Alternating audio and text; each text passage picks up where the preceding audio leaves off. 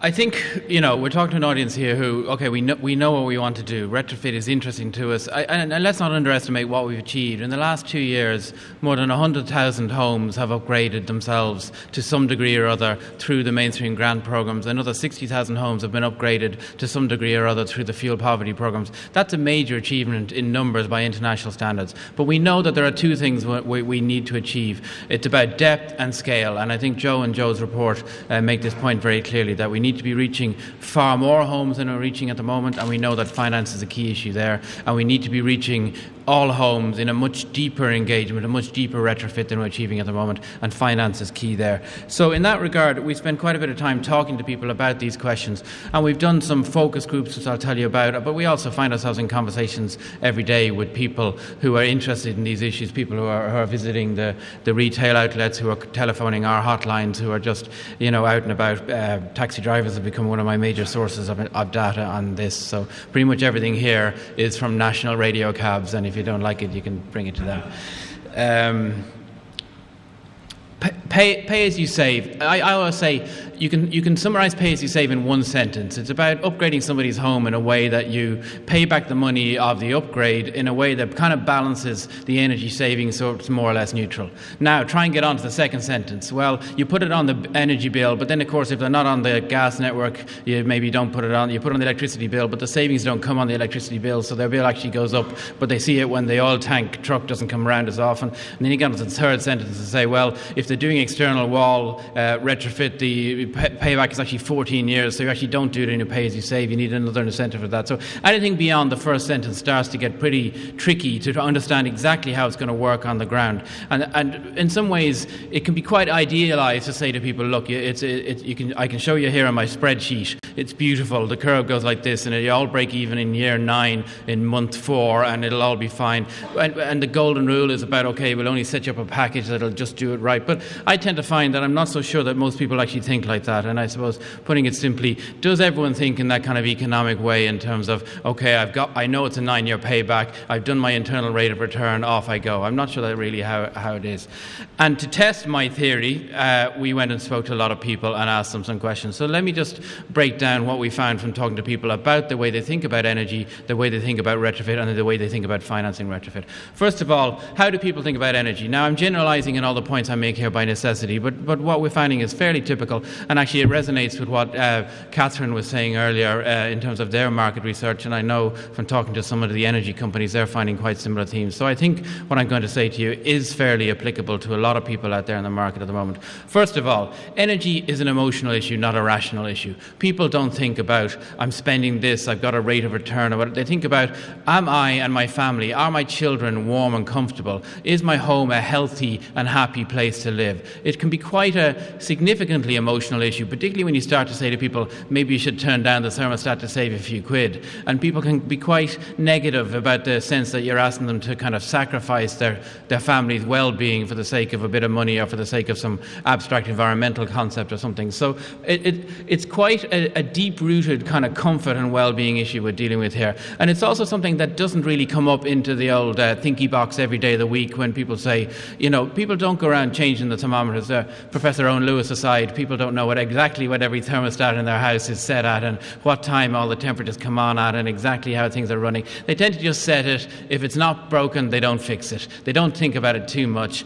Probably, speaking for myself now, not even sure what the last bill was, and was that bigger than the previous bill, and maybe that was because it was cold, but I can't actually remember what the weather was like yesterday, never mind 8 weeks ago. And it gets even worse when you get into people who, when was the last time the oil truck came out, and did it come out in October last year or was it November, and does that mean I'm doing better or worse? Pretty abstract concepts for a lot of people. What is tangible is the comfort and well-being in the home. That's how people think about it, and that's how it comes through in when people do retrofit as well. You talk to anybody who has retrofit their home, as I'm sure everyone in this room does, and the day after the builders leave, what they'll say is, it's cozier, it's warmer, it's more comfortable. Nobody will say it's more cost effective or I'm spending less, but people will have a strong, very tangible reaction to the comfort. So what makes people people decide to upgrade their home. Well, you do have, somebody described earlier, the kind of depressed by, look, I think my water pipes are going to break down. During the snow at the start of this year, the number of phone calls we received doubled for several days while there was ice and snow on the road. So I think there's a real necessity factor there. But ultimately, I think it is, okay, there's something about comfort. My home's not very comfortable. It's a bit drafty. But I think more and more now, it's about the kind of awareness that Mark spoke about. My neighbour has had their house upgraded. My cousin has, or whatever else. This might be something I'd like to get into. Now, in 2011, when people think about spending some of their money on their home, here's the typical thought process. First of all, I probably want to have some money. Generally, people won't start from zero and say, I think I'll borrow 10,000 euros to do something on my home. That's not very popular or fashionable at the moment. Second of all, there's some kind of interesting effect here in recessionary Ireland where if I want to spend 5,000 or 10,000 euros in my home, and even if I have it as my savings, I don't seem to feel entitled to spend it on a conservatory or a kitchen with an island or an isthmus or something. It's some types of spending on the home have become a little bit unacceptable because they're not in keeping with the times. In contrast with Retrofit, which because it's making the home more valuable, more efficient, cheaper to run, more comfortable, is seen as a very acceptable spend. And that's an interesting effect there, where there's some kind of almost guilt factor about doing certain kinds of things in the homes, and there's a kind of a, whatever the opposite of guilt is, kind of factor going on when people invest in energy efficiency. So it's a very acceptable spend for people who do have a bit of money to spend and are interested in doing something on their home. And they might say, I have 2,000 euros and I'll borrow another 2,000 euros. They might say, I have 3,000 euros, I'll borrow another 1,000 euros. They don't tend to say, I have 0 euros, I'll borrow 4,000 euros, 5,000 euros. And we spoke in this room about this last year, where we found that 85% of Retrofit customers, if I can call them that, finance their part of the work, which is 2/3 of the total cost, typically from their own savings, or at least largely from their own savings. Now, I want to show you this as well, and I want to ask you a question about this because I can't figure this out. This table tells us, this is hot off the press, so this is based on nearly 100,000 grant-aided transactions in the retrofit market. And what I mean by conversion rate is, of the people who apply for a grant, and you know the way you apply for a grant, you have 6 months to do the work. Most people do it. Some people never get around to doing it, and they fall off the end of the system after 6 months. So of the people who apply, the conversion rate is what percentage of people end up drawing down the grant. So they actually did the work. So you can see with roof insulation, 4 out of 5 people end up doing the work, and that makes perfect sense. Something like dry lining, a bit more complex, not as big a market, so a lot fewer people end up doing that. There's a couple of interesting patterns here, and we do know, and we certainly found this early in the grant scheme, that a lot of people were applying and then not doing the work because by the time they got into thinking about it, things changed, whatever else. Whereas conversion rates in all categories are going up quite steadily in recent months. So people who are going into the scheme know more, they're more serious about it, and are more likely to finish the transaction. There's an interesting one here I'd like to ask you about. Why is it that conversion rates for a gas boiler upgrade with heating controls is 20% higher than a conversion rate for an oil boiler with heating controls? And if you have a good theory on that, you could tweet up to hashtag RetrofitConf, and I will have a look at them at the end of my talk, because I actually don't know what's going on there. I can speculate on something about the supply side of the market and things like that, but there's something interesting there. Now, the money bit. We've heard this a few times today, and I've said to you that the typical transaction is, I have some money, I'll borrow a bit more money, I'll top it up, but I generally won't start from zero. You go into a room full of people and say, so what do you think about borrowing money to upgrade my home? And you should see the look on their faces. Nobody in 2011 in Ireland wants to be in debt of any shape or any kind or any form. And the idea of taking out a loan, and most of all a long-term loan, is pretty anathema to them at the moment. So these are all typical comments from the focus group work that I'm showing you here. People are saying, I enjoyed upgrading my home last time, I'm going to do it again, but I'm certainly not going to be in debt. People who are in debt want to get out of it as quickly as possible. Josephine mentioned earlier, in the context of the golden rule, we said to people in focus groups, how about this golden rule where the payback is 9 years, so we'll match your repayments so that you break exactly even? And everybody said to us, well, could I pay double so I could get out of it in 4.5 years? Or is there any way I can top up so I can get out of it quicker? So it's it's not the value transaction, it's not the kind of spreadsheet version of the transaction, is how quickly can I get out of debt? I hate I hate being in debt of any kind. And that includes the mortgage. So you say to those same group of people about the 9-year loan, you say, well, what about if it's a mortgage top-up? Why about adding a little bit more to your mortgage and doing a bit of equity release? There's very good rates available, and you'll hardly even notice it. And they say, no, I want to get out of my mortgage as quickly as possible. If I'm already in my mortgage, I certainly don't want to get back in. So in 2011 in Ireland, a very strong reaction against being in debt. Just to reinforce that point, so you say to people, if I can explain this, you say to a group of people, if your elderly aunt died and left you €10,000, what would you spend it on? And you see that about 40% of people say they'd spend it on home upgrades, 40% on holidays, 20% say they'd save it. So you get a sense of the kind of things. There's further breakdowns in these categories that I won't bore you with. You ask the same question in another way and say, what if the bank was willing to give you a very attractive, no strings attached, straightforward €10,000 loan? Half of the people say, I would give it back straight away. I don't even want to take it no matter what. And the other half, miscellaneous things, whatever else. A few people say I'd upgrade my house. But again, a very strong reaction, and they don't even want to talk about what percentage is that and what term is that and is there a free T-shirt and biro to go with the loan offer or whatever else. It's like, I just do not want to be in debt, and that's all I want to say on the subject. So, to do what we want to do over the next few years, we need to achieve two very significant changes in the mindset of how people right now seem to be thinking about these things. First of all, people don't think about energy efficiency as a package. So people don't talk about Project C1, where I'm at E now and my mission is to get to C1. Everything is discrete. I'm going to do the boiler, and I understand the boiler, and that's some pipes and it's water, and it'll go a bit quicker, and the gas bill will come down. There is no connection in people's minds between that and external roof, external wall insulation or attic insulation, because that's different people, different interventions, different technologies. The idea of energy efficiency package, I'm going to upgrade my home. Most people don't think like that. They think about discrete once-off improvements. And so like windows, very tangible, very real, very specific, wall insulation, attic insulation, all perfectly reasonable things to do, but not knitted together in people's minds in terms of some kind of overall efficiency message. Secondly, long-term financing. As I think I have made the point at this stage, people are very reluctant at this point. And again, I do want to say that that's the mindset here in 2011, and I'm in no way assuming that'll be the way it'll be in future years. It wasn't the way it was as few as 3 years ago, so anything can happen. Now, to pause for a minute on the why of all of this, since I've been talking on the how, why are we trying to do this? Well, most of you will have picked up from outside this report that we issued today on the economics. So I've moved social science discipline for just a minute into the economics of retrofit, and we just completed a fairly thorough cost-benefit analysis on 2 programs that we're running, but I'm going to concentrate here obviously on the residential efficiency program. So you do a cost-benefit analysis and you take everything. What we did was we took the 2 years of 2009 and 2010 and all the mainstream grants we gave, which numbered about 62,000 homes we upgraded in that period of time. And we looked at exactly, so we have a lot of data. For all those homes, we know who they are, what type of home it is, what measures they did, how much it cost, everything. We have the before and after birth. We have a nice rich data set there. And so I can tell you exactly what types of houses they were in terms of apartments, houses, big, small, all that kind of thing. We can tell you exactly what measures were installed. We can tell you how much those measures cost, etc., etc., etc. Down near the bottom is the stuff Lisa Ryan loves. We know we apply a discount rate to future savings. So what is a saving? We know that in the first year somebody does a typical upgrade with us, they'll save €450, but we discount that over a number of years, over the lifetime of the measures. We apply a shadow price. I won't explain all this to you, but if anybody's interested, I can. All I can say is we make an awful lot of very conservative assumptions. So we assume the worst, the safest possible assumption in every case to really test, is this making economic sense?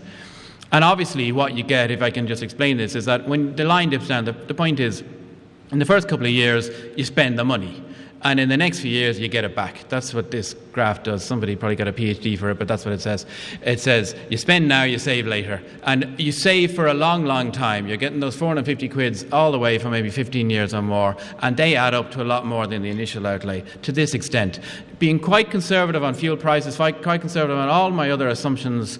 The first 62,000 homes we upgraded, you look over their lifetime, the savings they will achieve across society outweigh the total cost to government and homeowners and all involved by a cool €300 million. And that's, as I say, we're quite conservative assumptions. If you think oil prices are going to go up and gas prices are going to go up, that goes up to €500 million as a profit. That's benefits minus costs. And that means that every euro government spends in terms of giving out grants brings societal benefits of 5 years, quite significant gains and important messages at these times. So that's the why. Now, how do we make it happen? And I think what I want to say to you in the data I'm showing you today is it's very important that we understand how people think about these things. And it's very important we don't be naive or a little bit ivory towerish, if I can describe Croke Park as an ivory tower, that we in the business know what we're talking about. We know what a U value is. We know about the different types of insulation. But how do people actually think about these things, particularly the financial side? But, that says but, sorry, don't think of it as fixed.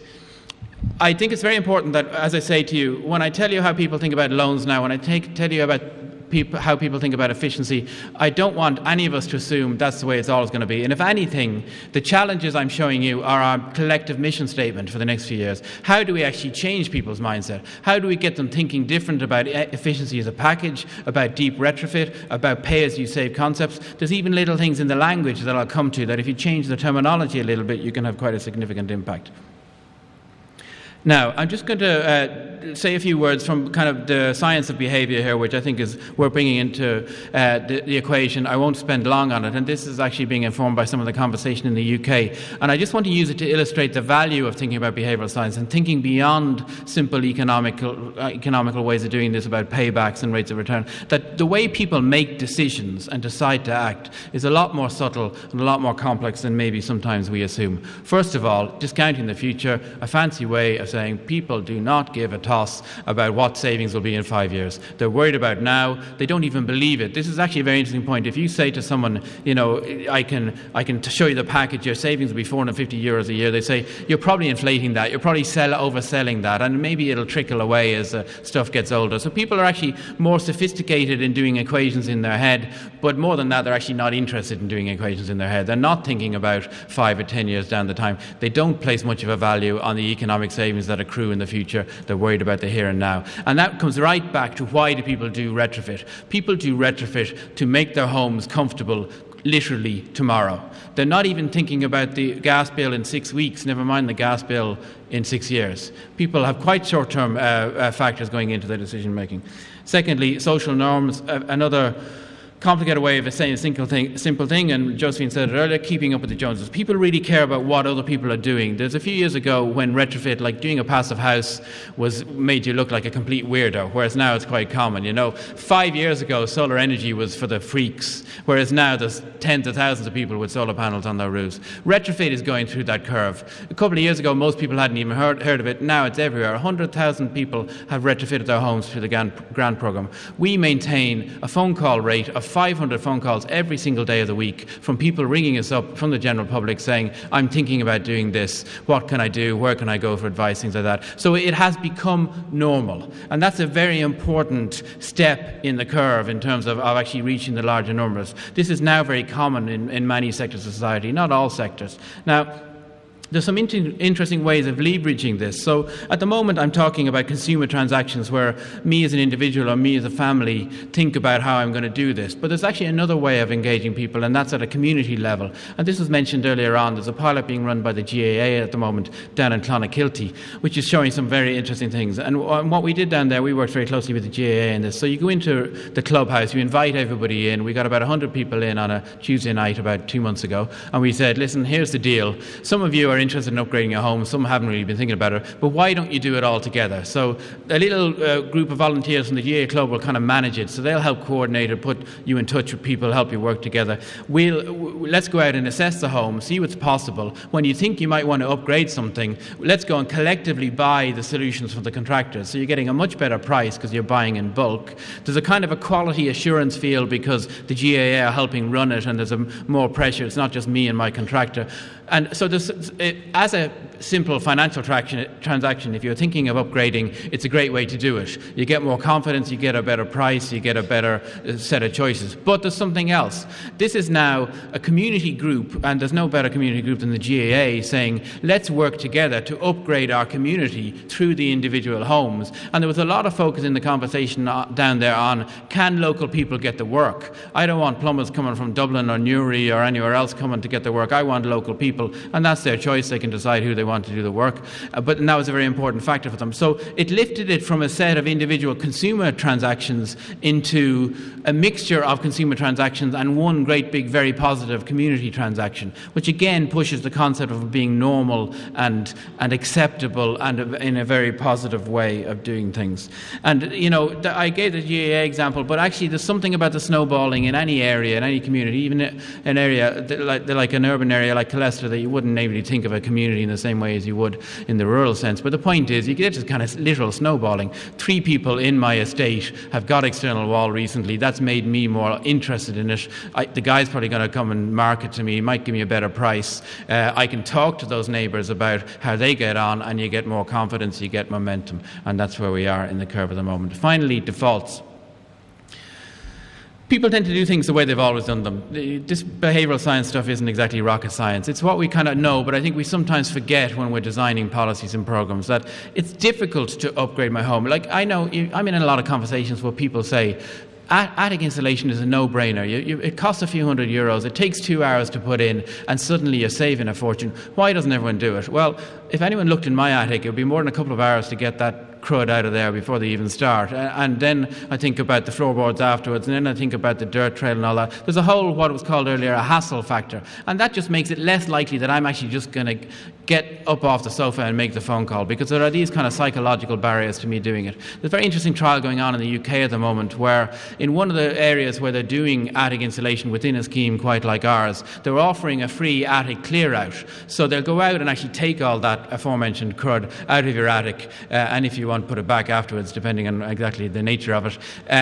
But the point is, they've removed one more excuse from people like me who are saying, well, I thought I should do it, but I never actually got around to it. And there's a lot of that out there, defaults. Another very typical example, 2 or 3 years ago, I replaced my boiler, and the plumber who came was going on, again, this is a great old workhorse of a boiler, never let you down, be there in 40 years. No, it's not. No, it doesn't. It's not that condensing stuff. No, they're a bit new. I wouldn't be doing that now. And this is a great one. I sell a lot of these. And I'm kind of in the business, and I'm thinking, oh, I'm not sure now. That sounds, maybe I should go for the workhorse, and that'll work. And meanwhile, the plumber is in his own defaults as well. He's selling the boiler he's always sold. So there's a lot of just kind of habit to change, and that's true of a lot of what we're talking about here, because we're asking people to do things differently. And that's before you get on to advanced stuff like, let's say, air tightness, where people actually have to fundamentally think about the way they warm their homes quite differently. It's not just radiator on, gets warm, radiator off, gets cool, radiator on, and so on. You actually now have an actively controlled system, a clever system, but you're not meant to open the windows and all kinds of things. So we're talking about behaviour change. We're talking about change. And that's not always as easy as maybe some of us in the business seem to think. Now, just one more aspect of the focus groups for you before I draw some conclusions. We did, when we were talking to people, ask them about, we explained what pay as you save was, and we talked about things, well, what if you didn't take out a loan, but it was actually maybe a charge on your energy bill? And what about would you prefer if the charge was on the bill, on the electricity bill or the gas bill, or what about if it was on the property, and when you move, it leaves on the property, and all the kind of concepts we're hearing during the day today. And to a degree, I can summarise the reaction by saying, pay schmaze. It all sounds like a loan to me, really. What you're trying to do is lend me money and I have to pay it back. And whether it's on the bill or on a bank account, that doesn't sound that different to me. And then people are quite sceptical about things like, well, if I move house and it's a lien on the property, my best guess is I'll have to pay it off before anyone will buy the house off me. And, so people are quite sceptical about these new concepts. And again, the last thing I'm saying is, that doesn't mean they're not going to work. I do actually believe they are going to work, but it means we have to work with people to understand where the barriers are and where the mindset issues are. Just one point on where there's the money from. I apologise in advance to our co-sponsors, AIB, but people do not trust banks in 2011 in Ireland. A few more people trust the credit unions, so people are much more willing to go to the credit unions for this money. But there's something interesting about the green bank concept, which was discussed earlier, which has its challenges upstream in terms of how it's designed and how it's done. But back to the GAA example, people were quite interested in the idea of borrowing from a national green fund, which has a focus on making Ireland more green, less dependent on imported energy, making my bills lower. They were much more likely to borrow their €5,000 from that than from evil old Bank of Ireland or semi-evil old credit union or whatever else. So there's something there about trust and relationships. And there's two things. One is just there is a negative brand around banks. That's just an unfortunate reality. But secondly, there is something there about that kind of community spirit, and even in that stage, a kind of a national uplift feel rather than just a plain old consumer transaction. I did just want to say that I'm talking a lot in generalities in there, and this is what people think, and clearly people think all kinds of things. And if you can read the writing there, first of all, this is fairly classical stuff. A few years ago, before we were in the business and before there were any grants and all that, there were innovators doing great work on their homes, and they were retrofitting to passive standards, and they were doing external wall insulation. Now, I'd say we're well into the early adopters in terms of the type of people who are doing it. As I say, 100,000 is a fair chunk of houses to do in a couple of years in the context of our size. We're a long way from going all the way down the normality curve here, and I just have a question that I would leave hanging is, who is our audience here? Is pay-as-you-save for everybody, which means there's going to reach a point where we're going to have to get to the late majority and the laggards, or is it always something that we're selling to the slightly more amenable and approachable set of people, in which case the way we do it is quite different and our chances of success are quite different. But ultimately, if we want to upgrade 1 million homes or more, we're going to get past the self-enlightened people who enjoy going to Brooks of an afternoon and reading brochures, and there are people like that, and I'm probably one of them, and most of my colleagues are some of them, but all of society is not them, and we need to cater for everybody here. So a few lessons. We want to make this attractive. Information is very important here, and we've heard a few times during the day. I'm not sure what the numbers are, and I can't figure it out. Be Yours is an important tool here. I think we need to evolve it, and I think there's something interesting they're doing in the UK, and it has been mentioned here, and I think it will come, which is the idea of maybe putting not just a one-year energy cost on the bill, but a multi-year energy cost on the bill. And there's actually one in trial in the UK at the moment, the B or equivalent, the EPC over there, where it says you are, say, whatever it is, a D1, and it will, over the next 10 years, it will cost you £12,400 to heat your home. So they actually put the numbers in stark terms in like that kind of long-term frame. And then it says, if you installed the recommended Green Deal measures, that would reduce to €4,500. So a much nicer way, a much very clear way, long-term way of presenting the transaction, and I think something that actually could be quite powerful. And then you're presenting the solutions in the same way. There's a lot here about trust and who am I getting my advice from, but in theory you're talking about, look, I can give you this solution. It's been proven in your neighbourhood. It'll save you this much money. I can explain the transaction to you. You can understand what it is you're being asked to sign up to or not according to your choice. Incentives work because they make things cheaper. So clearly at the moment you can upgrade your house for a lot cheaper than you would if the grants weren't there. But there's another side to them, and there's something about the stamp of approval, if you like, of the system. So some people come to us for the grant, and I think there's something psychological about the fact that if government is giving away money on it, they must think it's a good thing to do. And it also allows us to have a quality system around it and a kind of inspection system. So in other words, the incentive is not purely about making the transaction cheaper. And I know that because every single upgrade in Ireland is economically rational in itself. That's the whole point of why we're here. They all make financial sense, but they're not happening. So I can't believe there's something about giving a 30% grant suddenly flips everybody over from red to green because it's now within their own definition of an acceptable internal rate of return or something. There are other effects going on around stimulation of the market, around quality assurance, around giving people more confidence. And so even beyond the life of the grants to which we are committed, there's something about, is there a role for certain kind of structured or ways of doing incentives and even just to keep it in that framework and to allow people know what they're doing. One incentive that actually is quite common, and I mentioned about the Clonakilty example, and this is another example, saying that when we explained this concept about a national pay-as-you-save, people didn't want it to feel too national because they still wanted the jobs in the local community. And this was an incentive for some people saying, when I spend my €2,000 upgrading my home, one of the things that's important to me is that somebody in my community is getting work out of that. And we know that that's a common effect at the moment. Second, about making it easy. And I just want to focus here on the one-stop shop, and there's an interesting example of this I was in recently here in Dublin in B&Q in Blanchardstown, where you go in now and there's a whole display area for retrofit or for home energy upgrade, and you can see the devices.